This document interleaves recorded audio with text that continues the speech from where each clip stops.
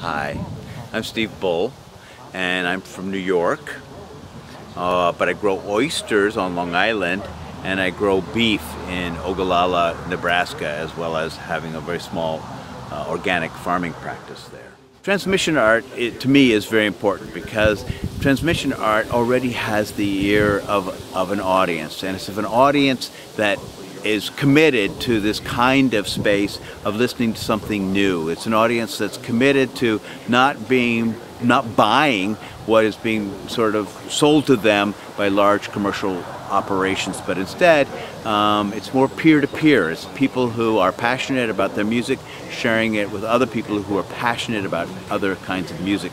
So transmission arts takes the kind of work that I'm doing, which is kind of internet related and cell phone related and phone related, and makes it available to another audience. And I'd recommend it to any artist if they get a chance to work in the transmission arts area. Now, a transduce object is actually taking an object and turning it into a speaker by putting the speaker coil, if you will, and welding it to the object itself. And by doing that, the object then begins to resonate a sound, and that's peculiar to what I like to do in a live performance, which is slightly different than what I'm doing on the server. The server creates its performance by computer code, but in the live performance, the collaborative thing that we were doing today, we repurpose all those call-ins that people have, and then we meld them into a larger song with every one of these participants that I'm with adding their own mixing, scratching, DJing, jamming to each of those call-ins, and by doing their scratchings on, they sort of personalize it, and we create this other work.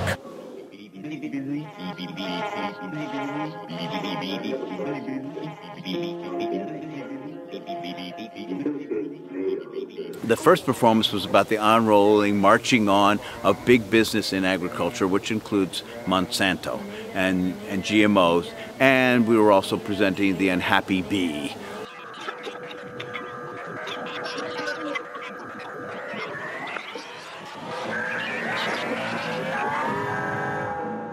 The second movement that we were doing was the chaos, and that happens with the potential crash of this kind of intensive agricultural practice that is being propagated today. GMOs are like really bad for you. Genetic modified organisms? What's that? What's that all about? Then the third movement was kind of the rebirth of nature, because nature will always be with us even when after we kind of screw up, which is kind of like the replanting of heritage seeds and getting more involved in the rebirth. And so each one of those movements came out very well today, and I was very pleased with how my collaborators were able to take the call-ins and turn them into a terrific performance. One of the things that I'm interested in is getting people to participate using their cell phone in creating a larger work, and in this case creating a work of audio art, if you will. So the Cellphonia engine, which is built on server and coded by myself with assistance from some of the colleagues you see over my shoulder, actually asks for people to give a contribution of their voice. In this case, they were asked to give a buzz, buzzing like a bee, and then name their favorite vegetable, or just name a vegetable or fruit. And I take those responses that I get from people, and using computer code on the server, create an ephemeral song. So what ephemeral means is that the newest caller, the caller that calls in right now, bumps the oldest caller out of the song.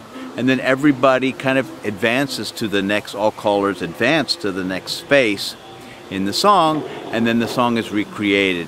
So if you're dialing into it, every time you hear a brand new song that's actually created in large part by the callers who call in.